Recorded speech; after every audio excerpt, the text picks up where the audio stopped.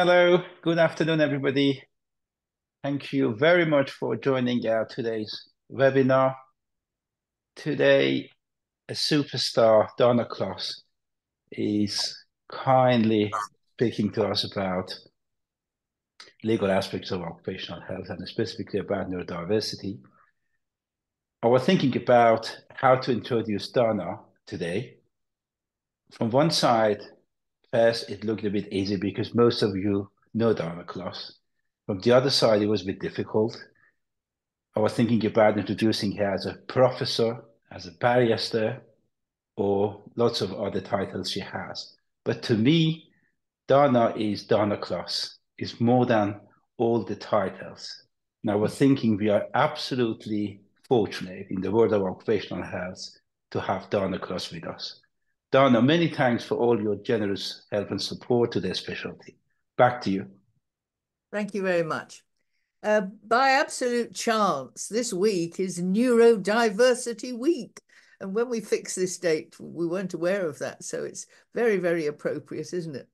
And I have to warn you that the number of cases going to employment tribunals where the claimant claims to be neurodiverse is rising. It's a very popular claim which is going to employment tribunals. So it is very likely that you in your practice are going to be involved in a tribunal claim at some stage. So this is important. So I'll try and give you the basics of this. Obviously, I can't give it to you in all great detail. I have written an article on it in, if you take Occupational Health at Work, the journal. Obviously, you know, if you've got questions, I might be able to answer those in due course. But I'm going to deal with the bare bones. Right. Now, the first question is a neurodiverse condition, is it a disability? And therefore, can somebody with such a condition claim disability discrimination? Now, I'm not a medic. I'm not an expert in this area, so I'm not quite sure exactly what names that we give to these conditions, but I understand that we generally talk about people on the autistic spectrum, and that includes Asperger's, ADHD, dyslexia, dyspraxia, Tourette's, and so on. But you're the experts on that. And somebody with such a condition may be disabled under the Equality Act, but they may not. It depends on the facts. Now, one very important point, which has come up in discussions I've had through emails, is that a formal diagnosis is not necessary in order to establish that somebody has a protected disability under the Equality Act. So this is not a question of diagnosis. Occupational health is not concerned with diagnosis. They are concerned with functional capacity. So that's what you should be looking at. You shouldn't be looking to see whether they've been to see a specialist and paid £500 to get diagnosed. You should be looking at this person's functional capacity. And remember that the definition of disability is a physical or mental impairment. That's one. Two, which is long term. That means it's either lasted 12 months or is likely to last for 12 months. And three, which has a substantial, that means more than trivial, adverse effect on somebody's ability to carry out normal day-to-day activities, which includes work activities. Now, the autistic spectrum, as I understand it, runs from birth to death. It is, as I understand it, an impairment, but that's a question, isn't it, a fact for you to look at? Certainly potentially an impairment. And in practice, it is likely to interfere with normal day-to-day activities. So you should be looking at those three things when you're dealing with a particular person. Do they comply with those three elements? And if they do, it is likely that they have a disability. But of course, you would never say that they definitely have, because you're not qualified to say that. You can say likely, you can say unlikely, you can say very likely or very unlikely, but don't say definitely that somebody has a disability. You're not qualified to say that. It's case law on that. Next slide, please. Now, normal day-to-day activities, there was lots of argument about those over the years. Originally, we used to say it's got to be something which is outside work, like getting up in the morning, getting washed and getting dressed, walking to the bus, being able to use a computer, talking to people and understanding what they're saying to you, etc., etc. But eventually the case went to the European Union Court when we were still a member state of the EU, and they said it must be understood as referring to a limitation which results in particular from physical, mental or psychological impairments and which hinders the participation of the person concerned in his professional life. And following that judgment from the EU Court, we had the case of Patterson and the Commissioner of the Metropolitan Police, which was a man with dyslexia. He had been appointed a police constable. He'd passed the exam for sergeant. He'd passed the exam for inspector. And now he was sitting the exam for superintendent, and he failed it. And he said the reason he'd failed was because they'd failed to make reasonable adjustments for his disability. He said he was disabled. And the issue was, is sitting an exam for promotion to superintendent in the Metropolitan Police, is that a normal day-to-day activity? And I have to say at the time, I thought, well, maybe it wasn't, but I was wrong. The court said, yes, it is, because it is something which limits him in it hinders the participation of that person in his professional life. That's what it does. So it is. Anyway, you should look now. There's a recent regulations came into force January this year. Quality Act 2010 Amendment Regulations 2003. Reference to a person's ability to carry out normal day-to-day activities are to be taken as including references to the person's ability to participate effectively in working life on an equal basis with other workers. Now, the reason why they've had to pass those regulations is because of Brexit, and this is to ensure that this biopsychosocial definition of disability, which came from the EU, remains in our law. Because otherwise, you know, the government is trying to get rid of anything that came from Brexit. So the biopsychosocial definition remains in our law because of these regulations. So that's an up-to-date change, which only dates from 1st of January this year. Next slide, please. Can you recommend adjustments even if there's not been a specialist diagnosis? Well, as I've said, you can say, in my view, it is likely this person has a disability, even if they haven't had a specialist diagnosis.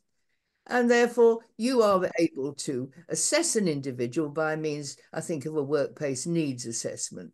And it's not obligatory to obtain a specialist diagnosis. It's good practice for employers to offer to pay, but many of them wouldn't. They're expensive. So they don't have to. There's no obligation on an employer to pay. But it may be that you would recommend a sympathetic employer to pay for such an assessment. But that depends on the facts of the case. And I'm not sure. I mean, I would have thought you probably could decide for yourselves whether it's a disability without having a specialist diagnosis. But again, it's a question of fact, isn't it? You're dealing with the cases, I'm not.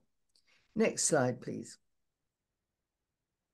The role of occupational health. Well, the Society of Occupational Medicine has produced this guidance evaluating and supporting neurodifferences at work, which I would strongly recommend that you get a copy of.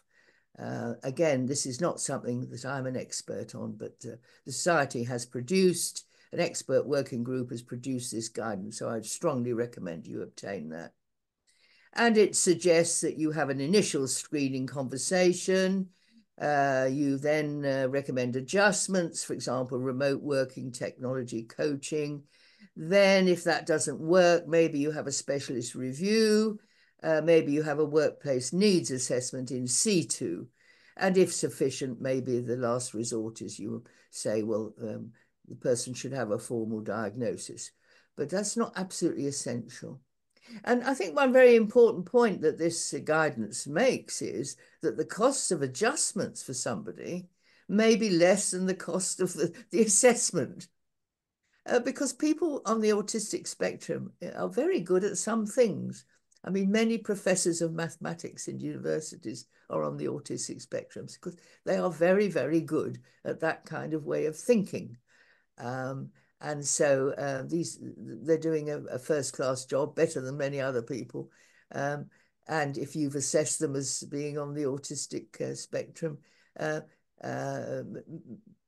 the employer accepts that, then you wouldn't need a specialist assessment. But again, depends on the facts. They recommend to skip to the workplace needs diagnostic assessment if there's an imminent risk of job loss or there's a safety risk. Next slide, please.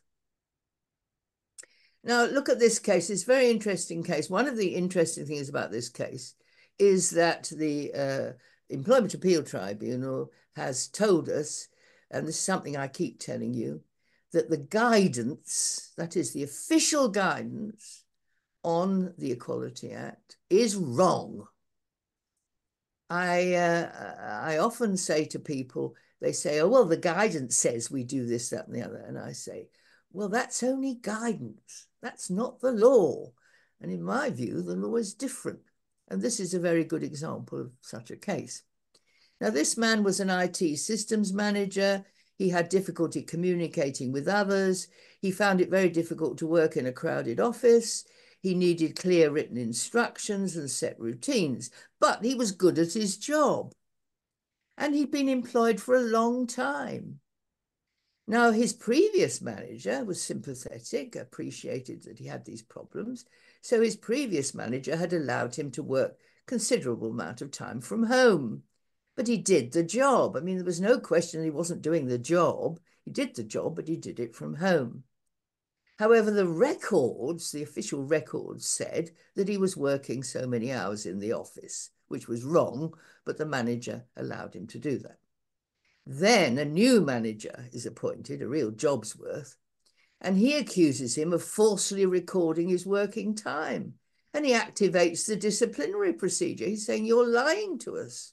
You said you were in the workplace and you weren't. So he was put in disciplinary procedure. Now, this is somebody who can't cope with things like that. And he's so distressed by this that he then accepts voluntary redundancy to avoid this disciplinary procedure. But his trade union representative suggested that he obtained an autism assessment, and he did. And the nurse specialist in the community adult Asperger's service diagnosed him with autistic spectrum disorder and Asperger's. So Elliot then sues the employer, Dorset County Council, and says, you forced me to accept voluntary redundancy because of the way you treated me. That was a breach of your duty of trust and confidence, and therefore I was unfairly dismissed, and I was discriminated against because of my disability. Next slide, please. So the case goes to the local tribunal, I don't know, Portsmouth maybe, or Southampton maybe. And the judge there says, well, I don't think he is disabled. Because he said, well, I know a lot of people who aren't very good at communicating with others. They're rather shy and they don't really like working in an office and so on, but they're not disabled. My view is that this person is not disabled.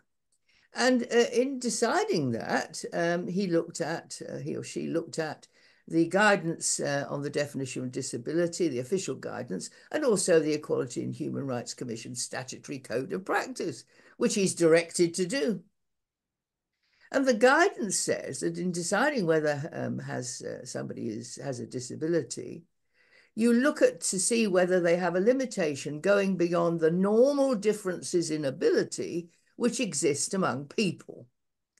So was problem in communicating, etc., was that something which went beyond the normal differences in ability which existed among people? And this judge said, no, it doesn't. It's not bad enough, doesn't. So not disabled. Next slide, please. Case goes to the Employment Appeal Tribunal, and they say the judge is wrong because he applied the wrong test. The test isn't comparing him with other people in the community. The test is to compare him with his own abilities. This man with this intelligent, these abilities in information technology, does the fact that he has autism, does that interfere with his normal day-to-day activities? And of course it did. What you do in these situations is you compare, you ask not what somebody cannot do, but you look at what they can do with difficulty. Sorry, you concentrate on what the person cannot do or can only do with difficulty. See, I'm getting confused now. Not what they can do. You don't look at what he could do. You look at what he can do with difficulty or what he can't do. Because people with this sort of disability, they develop coping mechanisms. They avoid doing things which they find difficult. They take longer to do things because they find them difficult. So that's what you should be looking at. And so the comparison in his case should be with somebody of his skills and intelligence who wasn't autistic, i.e. his own innate abilities if he did not have an impairment. And of course, he did find difficulty in communicating with other people. He did find difficulty in working with an office. So it was held that he was disabled. So the judge was wrong. The test that they applied was wrong. And the Employment Appeal Tribunal was saying, this is the legal test. Forget the code of practice. Forget the guidance. They're wrong. Next slide, please. Next question is, does the employer know about the disability? Because with most cases of disability discrimination, employers can't be liable unless they either knew that the person had a disability or they ought to have known, usually by the person's behaviour. So reasonable adjustments. There's no duty to make reasonable adjustments if you didn't know, and you couldn't possibly know, that the person had a disability, etc., etc. So when does the employer know? Well, this is an important recent case, 2019, Q against L, again in the Employment Appeal Tribunal. If it's in the Employment Appeal Tribunal, it is a precedent, and other tribunals have to follow it. Q applied for an office job with an employer called L. He was referred to Occupational Health for assessment of his fitness for work. This was an independent occupational health provider, OH Assist, in fact. So this independent occupational physician wasn't working directly for L. It was an independent occupational health provider. He interviewed Q, and Q voluntarily disclosed to him that he had Tourette's, which I understand is a neurodiverse condition. So he told the doctor that he had Tourette's. The doctor decided that he was fit to do this office job and that it was not necessary to mention that he had Tourette's. So the doctor wrote a report to which Q gave consent to say that he was fit to do the job, full stop.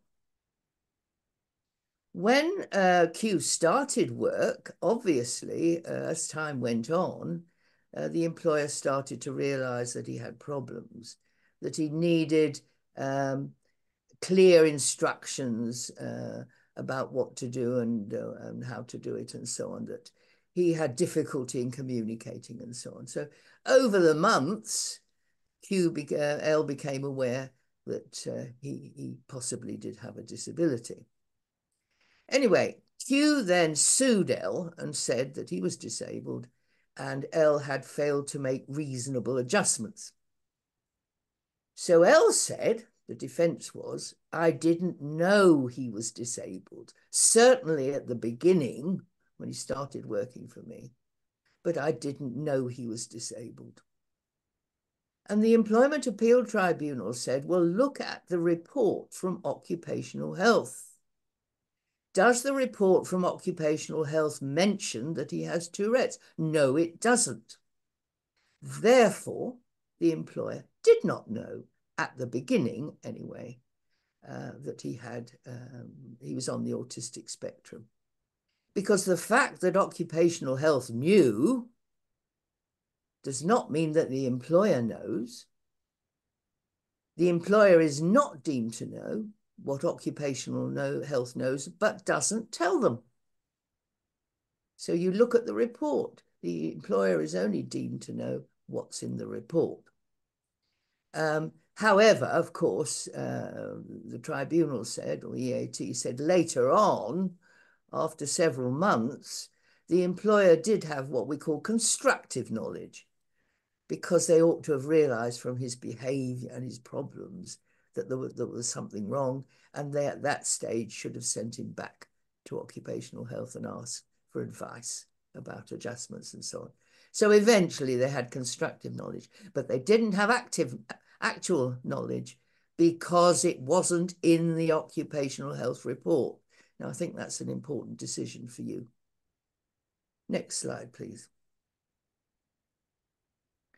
So that's more details. The consent was limited to the disclosure of the opinion and did not include the medical opinion on which it was based. In fact, in this case, the judge said that you had to have written consent, but actually that's wrong. Even under the GDPR, you don't need written consent, because we're not talking about GDPR consent, we're talking about common law consent.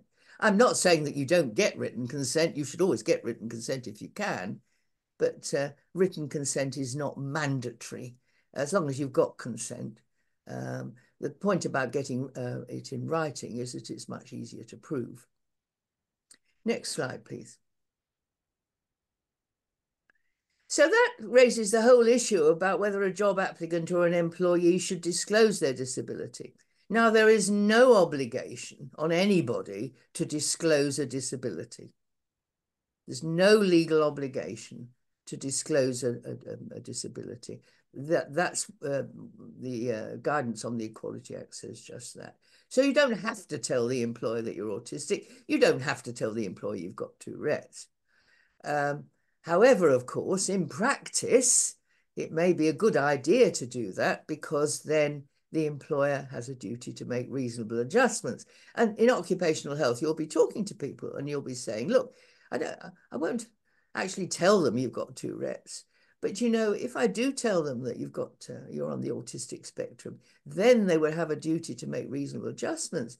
Whereas if I don't tell them anything, then they won't be under that duty. So you might be better off with me. I won't necessarily give the diagnosis, but giving some indication that you may need adjustments and making recommendations. But that's your decision, not mine, and I will not report without consent. This case was only in a tribunal, but I think it's interesting. It's not a precedent, because tribunal decisions aren't precedents. It's interesting. This is a job applicant who disclosed a recent NHS diagnosis of Asperger's. He was applying for a job. He was offered the job subject to satisfactory references and occupational health clearance. The employer then got references, and the references were poor.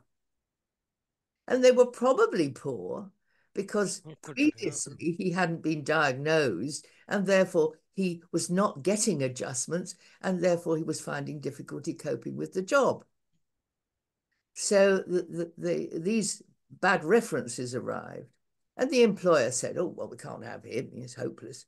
So they didn't wait for the occupational health referral. They just turned him down. They said no. And the court said, the tribunal said, well, that was a failure to make a reasonable adjustment. You knew he had Asperger's. You had given him the offer of a job subject to OH clearance. You should have waited. You should have got the OH clearance, and you were in the wrong, and therefore you're liable. Next slide, please. I'm sure you all know Section 60 of the Equality Act 2010. The employer must not ask health questions pre-job offer, but the job offer, of course, can be conditional on satisfactory clearance. But there are exceptions to that. And I'm just going to deal with two exceptions. The first is where it may be relevant to making adjustments to the recruitment procedure. If there's going to be an interview, if they're going to have to do a PowerPoint presentation, you might have to have an office on the ground floor. You might have to have hearing assistants. You might have to, if they've got dyslexia, give them more time or modify the test. So that's a situation in which you can ask if they have a disability, which may need adjustments to the recruitment procedure. The other main exception is if you're asking questions about a function which is intrinsic to the job. And the guidance says, for example, if they're going to be a scaffolder, you can ask them whether they can climb ladders. I would think in the area of dyslexia, maybe, you can ask whether they're able to produce documents. However, I would think in practice, you would probably allow them or recommend they go through to the recruitment procedure to see what their performance is like there. But again, you know, that's something which you're going to have to decide. It may be in the applicant's interest, and you should be telling them this if you see them before. It's maybe in your interest to disclose, because, you know, if you disclose your dyslexia, then you may be getting more time, and therefore you may get the job, which you wouldn't get the job if you hadn't disclosed. Next slide, please. I've given two examples. BT and Meyer is a case which went to the Northern Ireland Court of Appeal, so a very high court. Meyer had autism, and he applied for a job. He was very good at IT, and he'd got a very good degree from Queen's University Belfast, which is a very good university. So he was clever, and he'd got a good degree in information technology. And he applied for this job with British Telecom. Now, the job involved technical issues. It wasn't customer facing.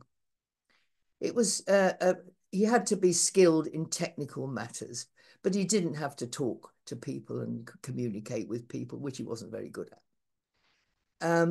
Now, the system in British Telecom was, the first thing they did was they gave him an automated situational strengths test, which in effect said, well, if you were in this hypothetical situation, what would you do?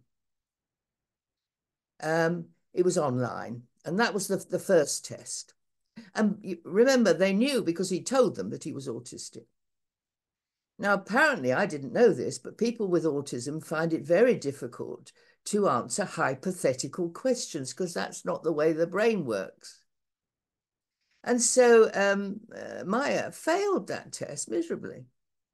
And that meant that he didn't go on to the technical test, which he would have passed with flying colours because he was good at it. And so he sued British Telecom, and he won because the court held, well, the employer knew that you had autism, knew you had difficulty with this kind of test.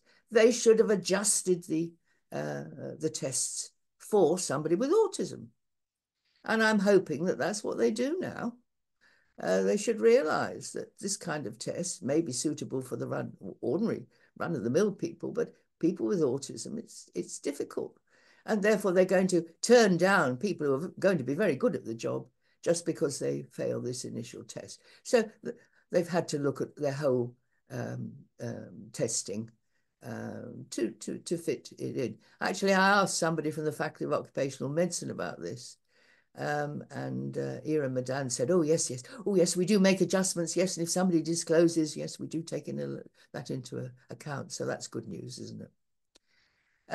Government Legal Services in Brooks was where they were using an MCQ test, which is what the faculty uses, which I don't like.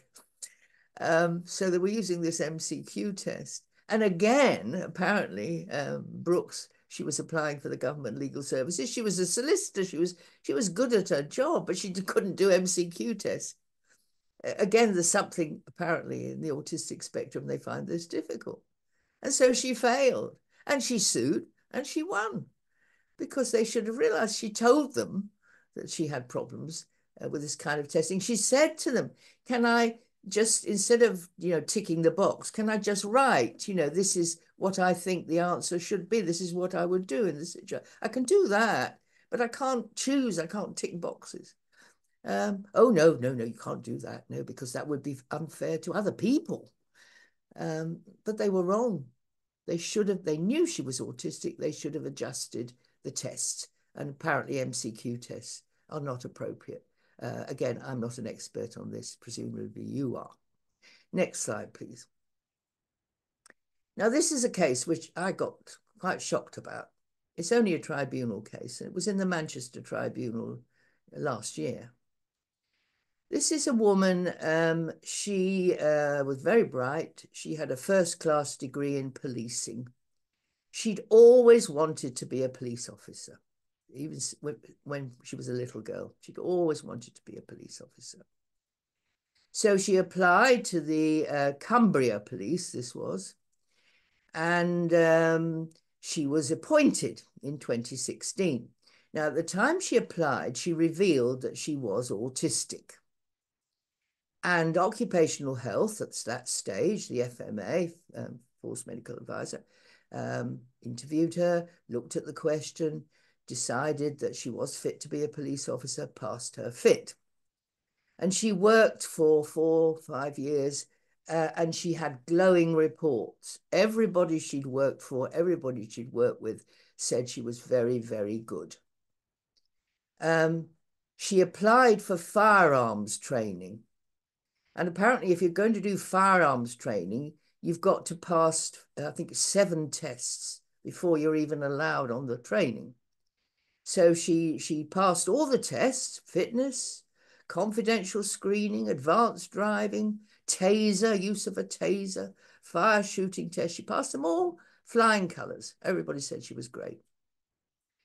So she was then referred to the occupational physician, the force medical advisor. The medical advisor said there was no medical condition that could bar her from firearms duties, but he added, this is quotation, the decision comes down to the risk the organisation is prepared to accept. I'm not sure why he said that. You'd have to ask him, but I'm quite surprised at that, because everything about this woman was that she was first class and she'd passed all the tests. The deputy chief constable who was looking at this took fright. He was worried about this. What does he mean, accept the risk? So he took further advice. He went to the College of Policing and they said, she's good, she's fine, put her on the training. He went to her superiors. She's good, she's wonderful, put her on the training. But he was still afraid, so he didn't. He withdrew her from the firearms training. He wouldn't allow her even to go for the training. She sued disability discrimination. She clearly had a disability. And the tribunal said this is direct discrimination, indirect discrimination, and disability-related discrimination. It is also a failure to make a reasonable adjustment. Because if you were that worried, you could at least have allowed her to go on the course and see how she did. And that would have been a reasonable adjustment. So she won on absolutely every point. I would like your opinion. Why would you say to somebody with such an enormously good record, oh, well, the decision comes down to the risk that the organisation is prepared to accept? And I'll leave it there. Next slide, please. Now, another interesting case which went to the Employment Appeal Tribunal was this one. This was a job applicant, and the employer said you have to fill in an online application form, which was very common. So Mallon sent his CV stating that he had dyspraxia. And he said, can I fill in the form on the phone because I have difficulty completing documents? Actually, to be fair, I'm not very good at completing documents online. But he said, I am disabled. I have dyspraxia, which is a neurodiverse condition. And therefore, you know, can I speak to somebody on the phone? And they ask me the question and then I give the answer and they fill it in for me. The manager then sent him a number of emails saying, what is this disability? What is this dyspraxia? Mallon did not reply. So the employer then said, well, sorry, if you can't even fill in the application form, you can't have this job. So he was turned down. Mallon sued Employment Tribunal, disability discrimination. Yes, he was disabled. And the tribunal said, the EAT agreed, a reasonable employer, when faced with an individual with a dyspraxia diagnosis asking for an adjustment, would have telephoned him asking for more information about his difficulties. And just to say, oh, no, well, no, that's it. We won't consider you for the post. That was a failure to make a reasonable adjustment. Given his difficulty with written communication, his failure to explain by email was reasonable. So the manager was in the wrong, and the case, the employer, AECOM, lost that case. But it emerged that this man, Mallon, was making a business out of suing employers for disability discrimination. He had sued a number of other employers. He'd applied for a job with a number of other employers, and they hadn't allowed him to fill in over the phone, and he'd won a claim against them. He was making a business of it. So what the EAT did was to send it back to the Employment Tribunal and said, we think he has been discriminated against, but will you answer the question, whether in fact this was a genuine job application? Did he really want that job? Or was he just seeing whether he could catch that manager out? But I think, that's instructive, isn't it, to employers? Why would you not? If somebody tells you you can dyspraxia, you can ask OH about it, is a recognized condition. Why wouldn't you ring them up and say, oh, I'm sorry about this problem? Tell me what you need. Why was he so adamant that he wouldn't do it? I find that difficult to understand. Next slide, please. So if you look at section 15 of the Equality Act, this is discrimination related to a disability. And that says, and this is the one that most of them are using now, where the employer treats the disabled person unfavorably, not less favorably, because of something arising in consequence of the disability, he is liable unless he can prove either that he did not know or could not reasonably be expected to know of the disability, or that what he did was a proportionate means of achieving a legitimate aim. So it may be a case where somebody is guilty of misconduct. They have a disability which has affected that. And the tribunal said, well, it was disproportionate to sack them for that misconduct. You should have taken into account that they did have a disability and maybe a final written warning. And there are several cases on that. This case was McQueen and the General Optical Council. McQueen, poor man, he had dyslexia, Asperger's, and neurodiverse traits, whatever that means, and hearing loss. The employer had provided him with several reasonable adjustments, but he continued with challenging behaviour, including meltdowns, which I presume meant that he started getting very angry and shouting at people. And he had a habit of standing and shouting at colleagues. He didn't sit down, he stood up and shouted at them.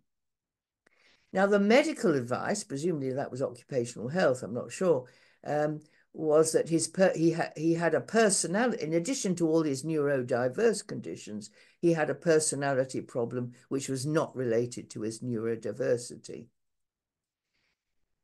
The employer got so fed up with him, they warned him that he could face dismissal, and he sued them for that.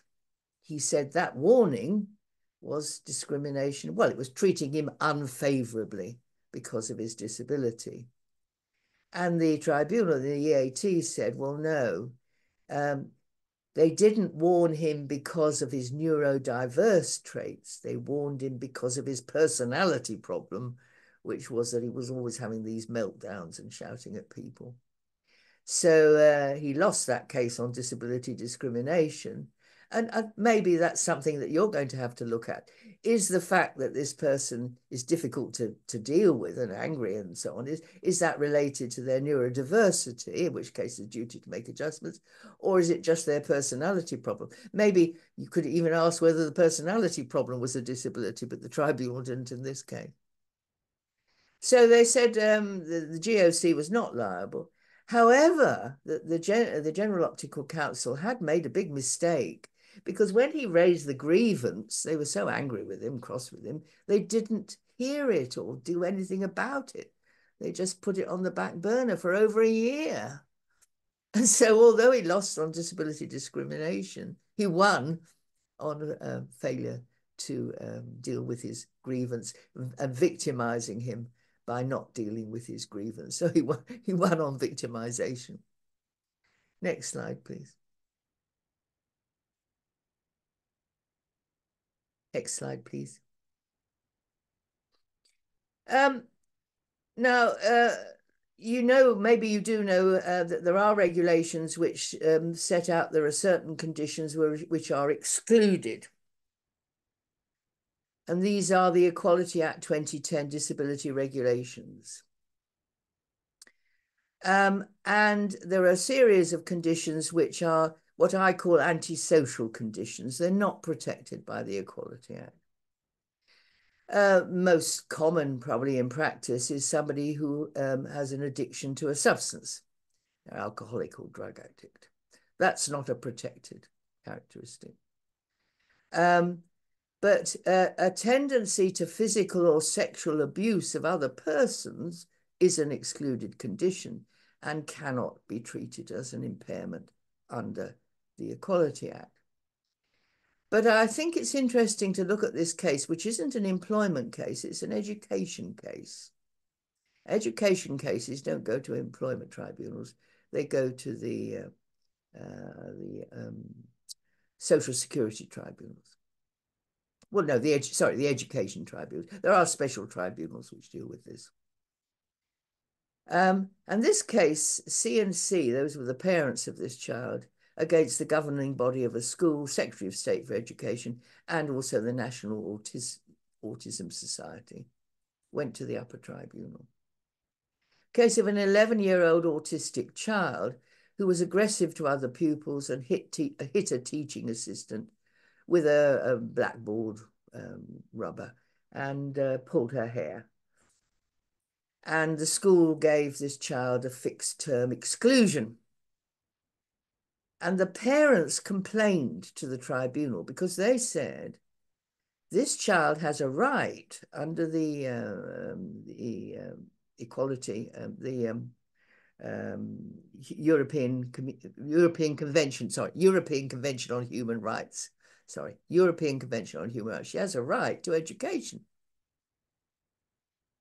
And what you're doing is you're taking away that right to education by excluding her for the very condition that means that she is aggressive and she does attack people. And so you have a duty of reasonable adjustments for people with this condition. And for that reason, you mustn't exclude them. You must deal with these problems. I mean, that's what's wrong with her. She is autistic. That's why she does these things. So the fact that it's a tendency to physical abuse of other people, which is an exclusive condition, that should be completely disregarded. And it was held by this upper tribunal that was right. And therefore that the regulations, the Equality Act regulations, were wrong because they conflicted with the Equality and Human Rights Convention, which takes precedence under the Human Rights Act. The case went to a House of Lords, the issue went to a House of Lords Select Committee, and they recommended that the regulations be amended.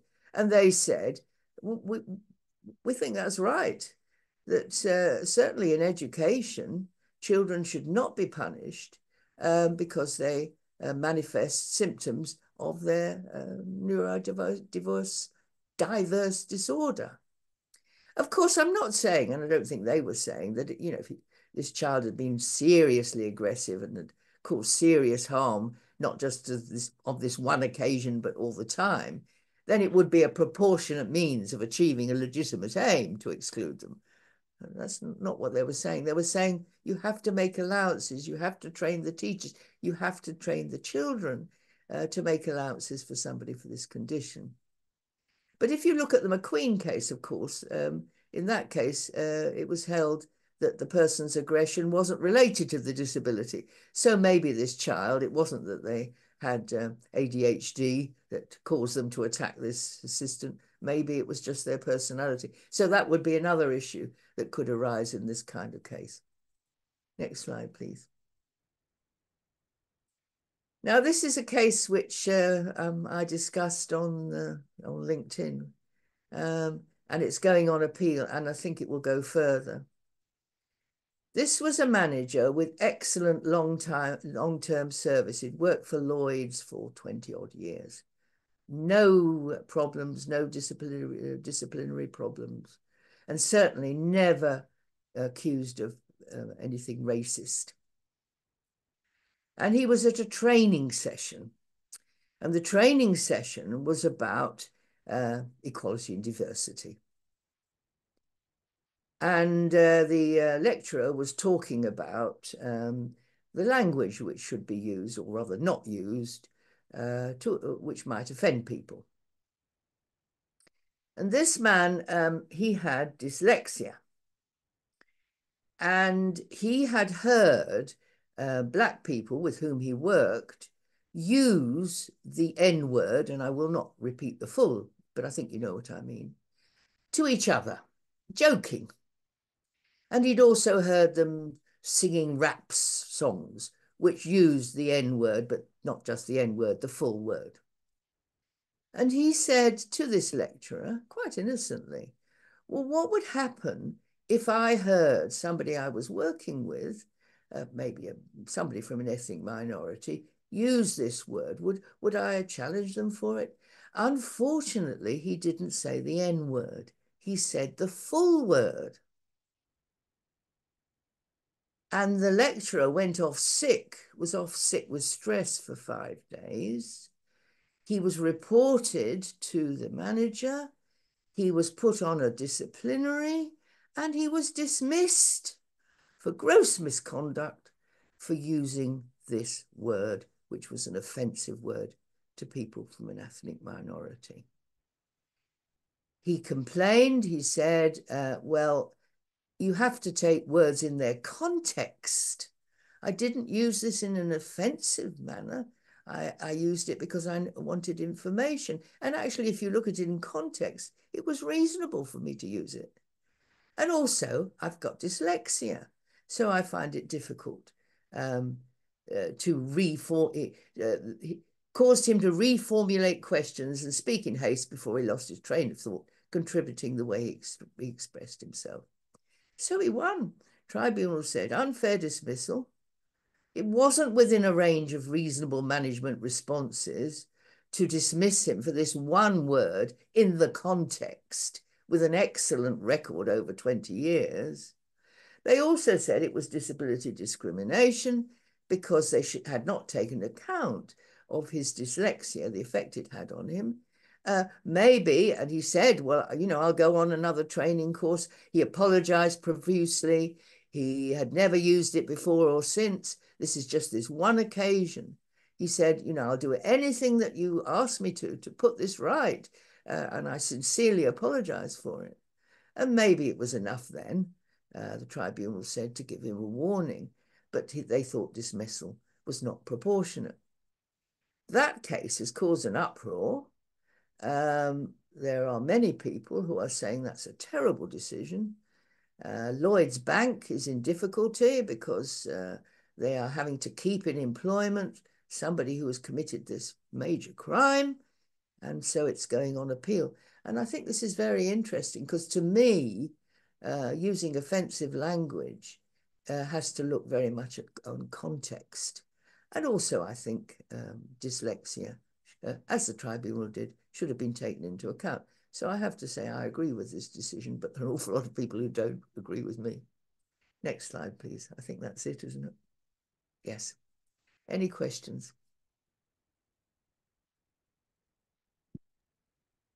Thank you so much, Dana. It was an absolute lovely, wonderful presentation. Many, many thanks. Do not see any questions in the question and answer section, actually. Nothing here at the moment. Oh, dear. Any questions? You haven't had any problems? I personally have a question. Let's just start with my question, if you don't mind.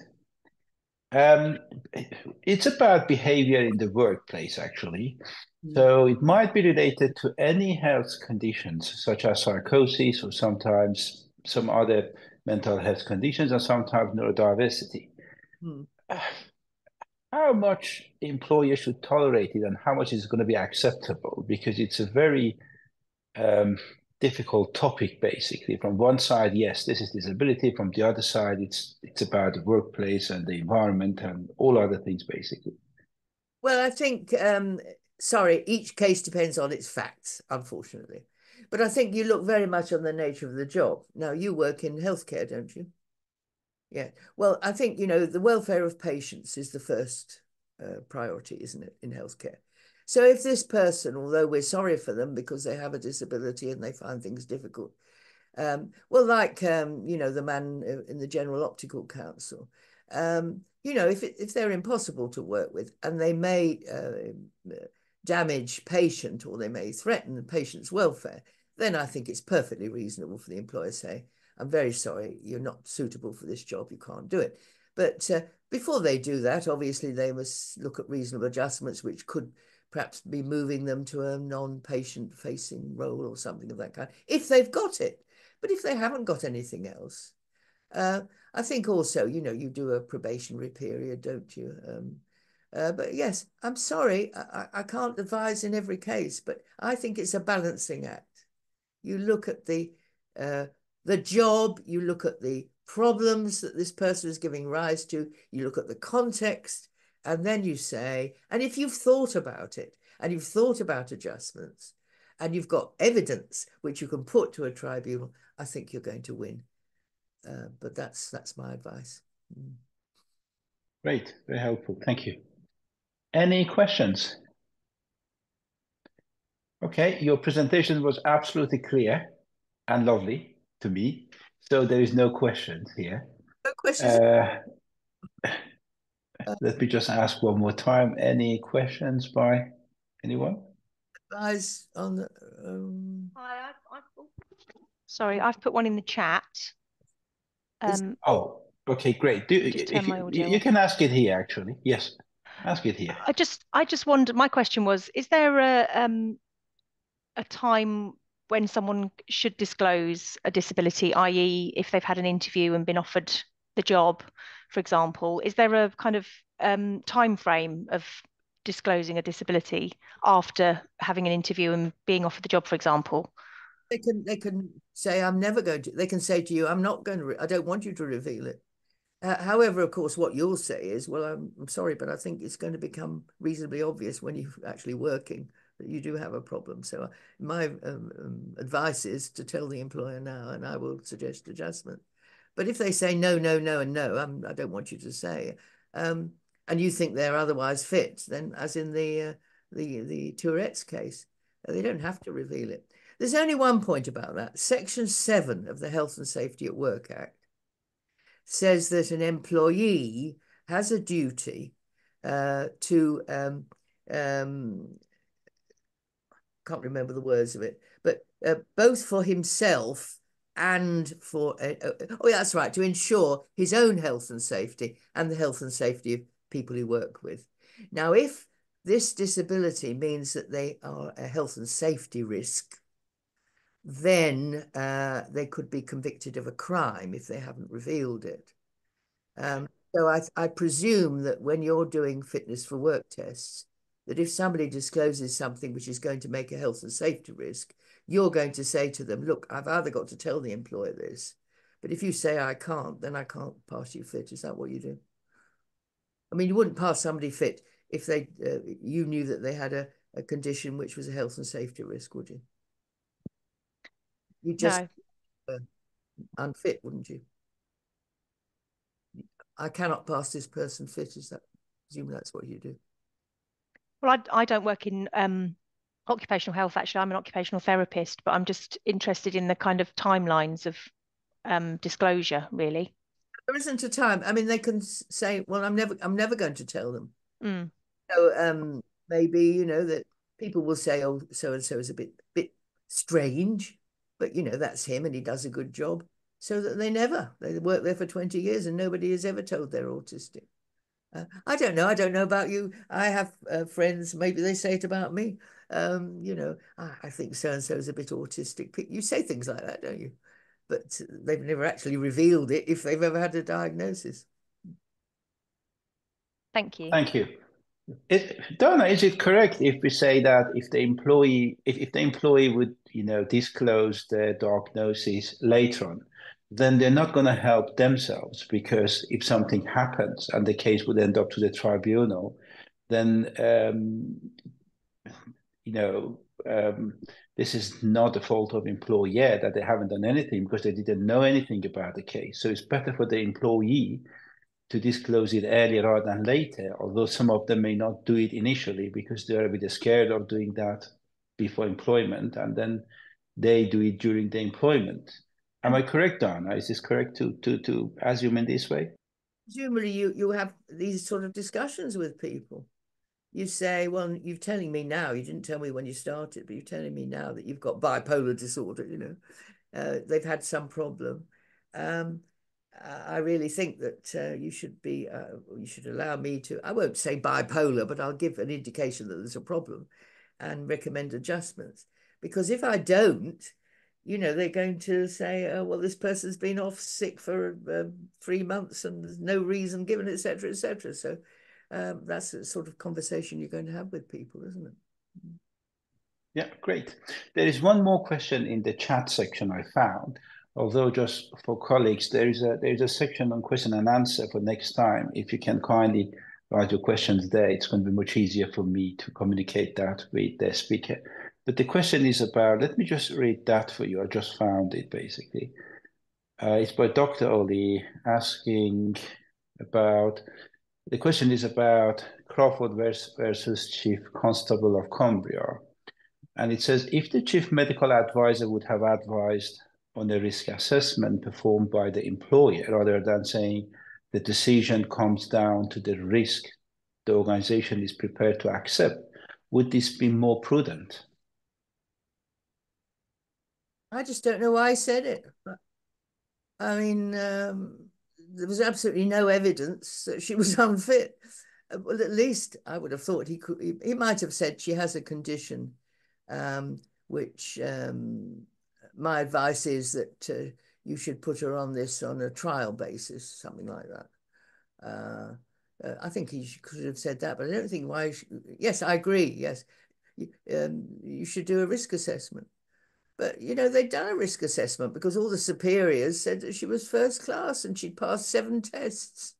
What else would she do?